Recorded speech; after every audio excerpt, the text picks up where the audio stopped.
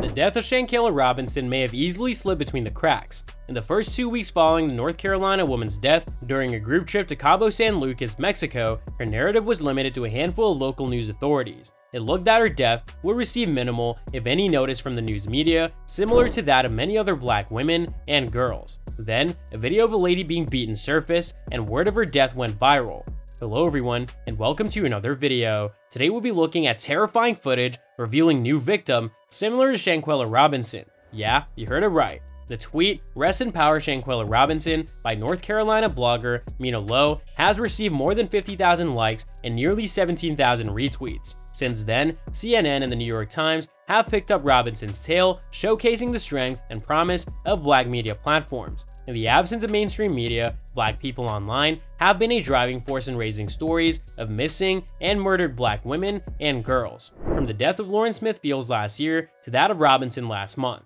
High rates of intimate relationship violence, sexual assault, and homicide affect black women and girls. However, their cases are rarely given priority.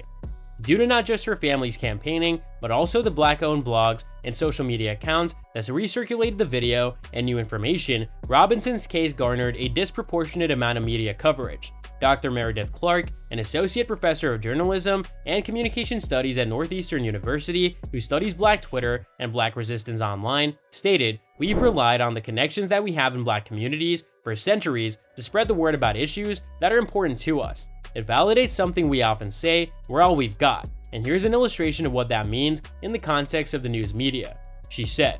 From Ida B. Wells' investigations of lynchings in the South to the black press's role in uncovering the truth about the murder of Emmett Till, black media outlets have historically been essential sources of information about violence against black people, especially when mainstream media outlets have ignored their stories due to systemic racism and bias. Nicole Carr, a journalist at ProPublica and lecturer at Morehouse College who teaches a social justice journalism course, stated, "That is where we could deliver our messages. In recent years, particularly over the past decade, social media has become a popular instrument for obtaining and disseminating information on social and racial justice. It is where the Black Lives Matter hashtag was created in 2013 and where activists, scholars, and others have utilized hashtags and other messages to rapidly broadcast information to the broader public. In matters of social justice, particularly as they pertain to our community, we give the essential leads for mainstream sources to pay attention through these platforms," stated Carr. She said that social media might serve as a springboard for journalist reporting. Journalists might witness a claim on social media and decide to submit a public records request to determine its veracity. "I'm not comparing Twitter users to the entire black press," Carr stated. "I'm simply suggesting that we've always found locations to magnify vital messages and spread the word, even in so-called mainstream spaces."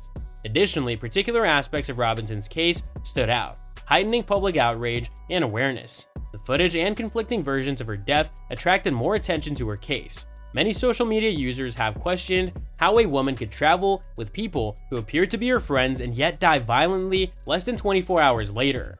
These individuals who traveled with Robinson returned to the United States and informed Robinson's parents that she died from alcohol poisoning. However, their accounts contradicted the details on her death certificate, which was posted online on November 16th. The autopsy report identifies a severed spinal cord and neck injuries as the causes of death for Robinson. No mention of alcohol poisoning was made.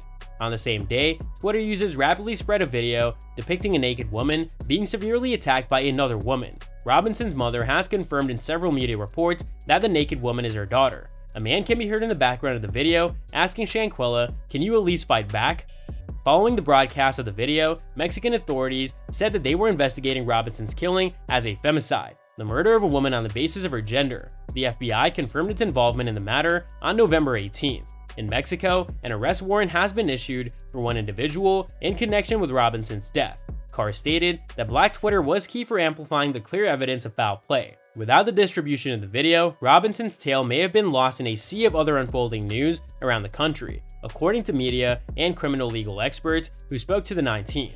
Humans have a tendency to enter narratives through the dominating image, typically a photograph, but also videos, according to Dr. Danielle Slakoff, an assistant professor of criminal justice at Sacramento State University, who studies media portrayals of women crime victims. The video of her being attacked drew a lot of attention as a very apparent indication that something was wrong. Throughout the years, video has been one of the most important instruments for helping people comprehend a crisis as it unfolds, Clark said, using the roughly 9-minute video of the assassination of George Floyd in May 2020 as an example. In addition to the video, she stated that there is a relatability factor. Numerous individuals have been on group vacations or girl trips.